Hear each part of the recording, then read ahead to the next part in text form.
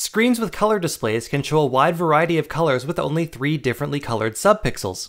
Some people decided to manufacture screens with a 4th subpixel, claiming that this expands the number of colors you can display.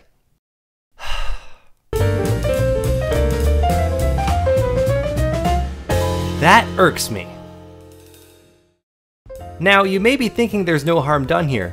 You're adding a 4th pixel, a new color. Of course that will increase the range of possible color combinations. Unfortunately, your human eyes cannot tell the difference. Let's start off simple. Light comes in different flavors. You have cells in the back of your eyes that can taste 3 distinct flavors of light. If you're part of the majority, of course. These are sometimes known as your red, green, and blue photoreceptors, because they respectively respond to reddish, greenish, and bluish light. Now, how does this simple 3-sensor system let you experience all the colors you can actually see? Your brain interprets them. When actual monochromatic yellow light reaches your eye, your red and green receptors react, because your red receptors think this light is slightly reddish, and your green receptors think this light is slightly greenish. These signals are sent to your brain, and you see this. Back in the glory days when you were still learning all the simple things, others around you told you that this color is called yellow, and you've been calling this sensation yellow ever since. But your screen cannot emit monochromatic yellow light. How are you seeing this yellow circle right now? Well, it's done by turning on the red and green subpixels, which stimulate your red and green receptors, which, like before, causes you to see this.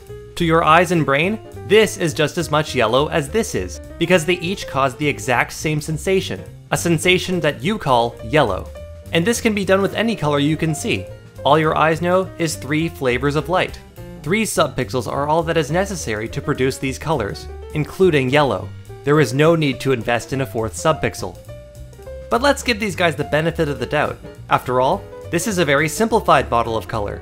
Maybe adding a yellow pixel does add more possibilities. We need a more thorough model of color vision. Here is the visible spectrum showing all monochromatic wavelengths of visible light. Your blue receptors react around these wavelengths, reacting strongest at the wavelength that humans call blue. Your green receptors react around these wavelengths, reacting the strongest at the wavelength humans call green. Finally, your red receptors react around these wavelengths, reacting the strongest at the wavelength humans call yellow. Yeah, don't think about it too much. So this is a nice diagram, but it only shows monochromatic colors, colors of only one wavelength of light. We need to illustrate colors like white and purple. We need a little something more. This is the trilinear mixing triangle. Our job is to fill this triangle with colors based on what proportion of the total stimulus comes from each color receptor in your eyes. The more the light makes your red receptor react compared to the others, the closer it is placed to this point. The same goes for green and blue. Let's try to plot all possible colors. Keep in mind that your screen isn't perfect, so it cannot accurately display some of these colors. This is just for conceptualization. Let's start with the spectrum we saw earlier. Red reacts the strongest at lower frequencies. Green slowly takes more and more of the total stimulus as we move to higher frequencies. Then, blue takes over at the highest ones. This is how your eyes react to all monochromatic colors. Now that we have moved them from a one-dimensional spectrum to our 2-dimensional triangle, we can illustrate how you can mix them together to create even more colors. Ignoring differences in total brightness, these are all possible colors. Notice that there is still unfilled space. Don't worry, these are impossibilities anyway. Think about it. When you stimulate your green receptors, your red ones will always automatically react to a certain degree too. Your color receptors are not entirely independent of each other. There are just certain proportions of flavors of light that cannot physically happen in your eyes. Therefore, there are gaps in our diagram. By the way, this full representation of all colors with brightness held constant is called a chromacity diagram.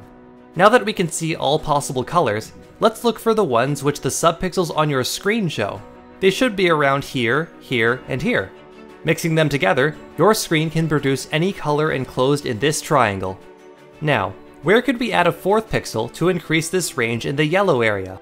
Look, there actually is a little more room for improvement. But even so, you're not honestly gaining that much. And besides, there would need to be video formats out there that can actually take advantage of this new pixel if we want to see these new colors at all. Pretty much all video is encoded to tell red, green, and blue subpixels what to do.